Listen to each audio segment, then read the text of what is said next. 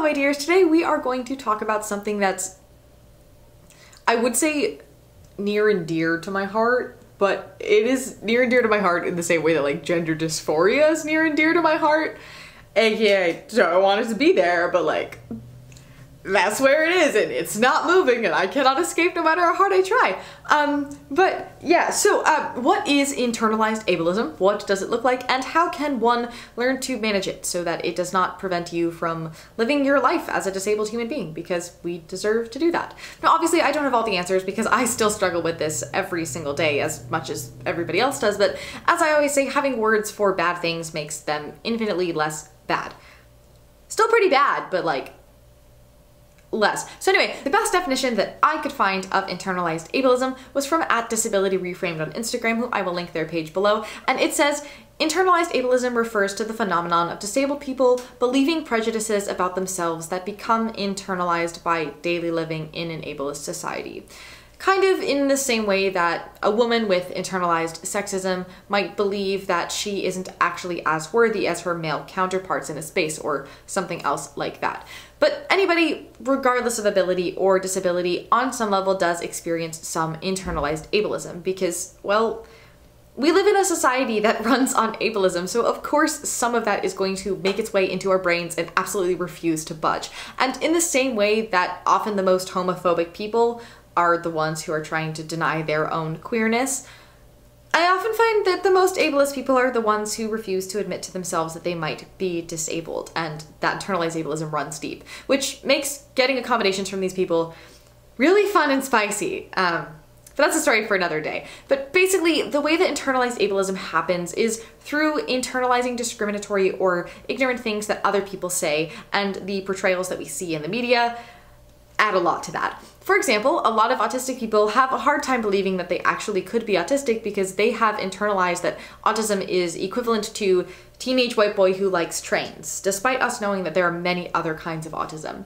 Now, based on all of the various sources and articles that I read for this video, in combination with my own experience, obviously, I kind of found the experiences of internalized ableism to fit into 3 categories of thoughts or beliefs or whatever. Now, the first is the idea that your productivity is your worth, because, well, we live in a capitalist society, and if a person isn't conventionally productive, aka can work all the time and make money from that work and whatnot, they're not seen as a valid human being who deserves to take up space.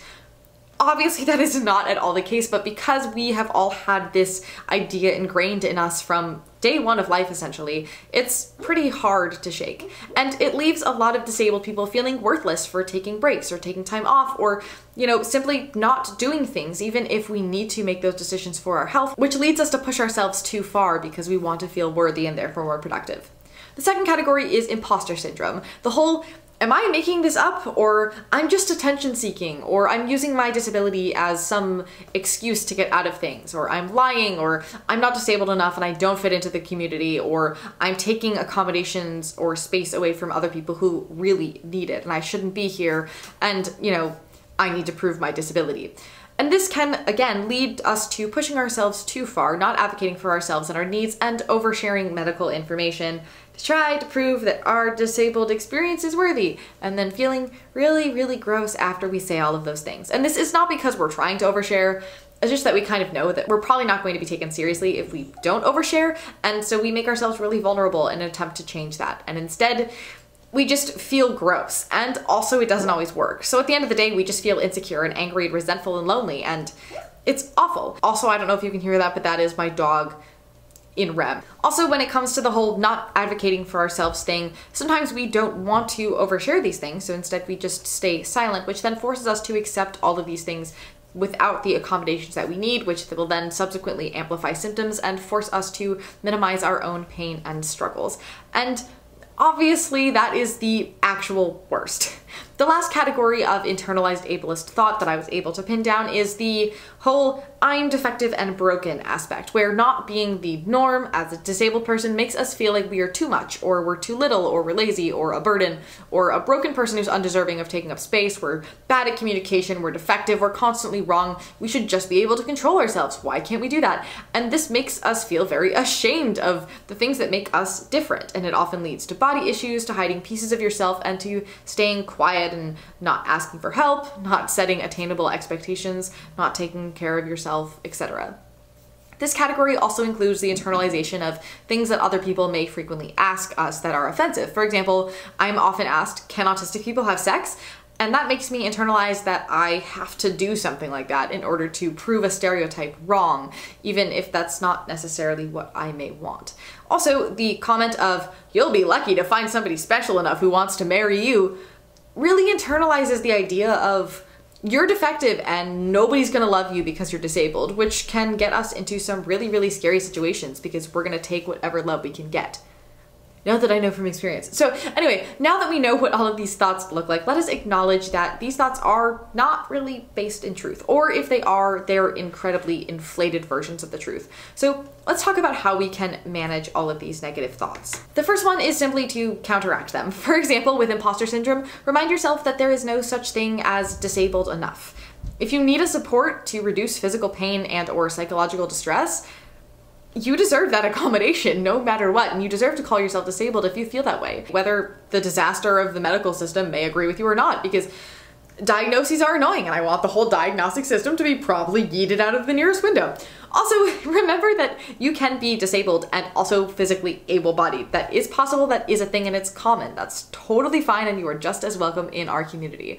If people make you feel like you're asking for too much or you're whining or whatever when you're asking for accommodations, just remind yourself that that's not a you thing. It's because other people don't see disabled people as worthy human beings and therefore refuse equitable treatment. That does not mean that we are any less deserving of being treated equitably. Also remember that a lot of people will deny that people's disabilities exist simply because we are the one equitable minority that you can become a part of at literally any point in time, and that really, really terrifies people. So for them, if they pretend that we don't exist, they don't have to face that reality, which is kind of why we've all been raised to be pretty uncomfortable about visible aspects of disability and mental illness. It's very much a them issue, not a you thing.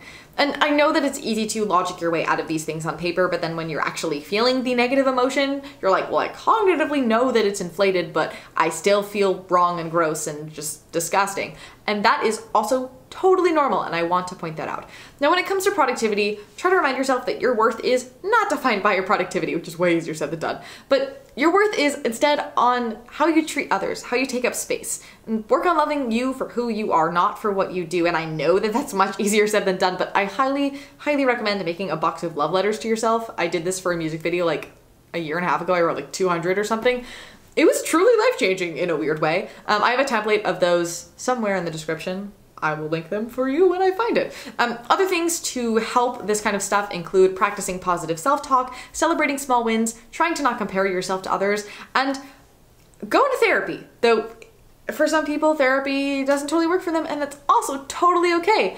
I have a video about that up here. Now, some other things that helped me a lot was gradually trying to advocate for my needs by asking for like one accommodation at a time, and adding these little adjustments and getting more and more over time, which was really hard until I realized how much better I physically felt after and how worth that anxious risk was. Also, surround yourself with other disabled people, whether in person or digitally, because representation does a whole lot more for internalized ableism than you may think. And the community will help you to slowly feel more comfortable talking openly about disability, so it will feel less shameful or taboo to you as well. It's also important that you be realistic with the things you take on. Don't set unrealistic goals and expectations. Know your limits and learn to say no to things. Instead, try to commit to things that truly bring you joy and spend your energy on those to the best of your ability.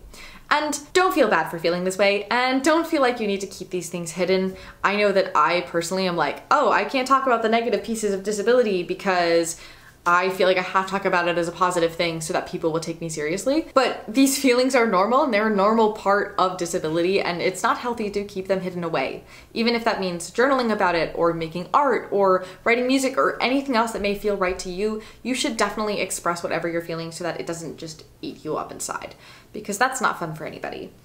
All in all, remember that internalized ableism is normal. We all have it. All disabled people struggle with it, and non-disabled people. That does not mean that those inflated thoughts are true, because you are worthy, and you are lovely, and I, for one, am so very glad that you exist. So, hang in there.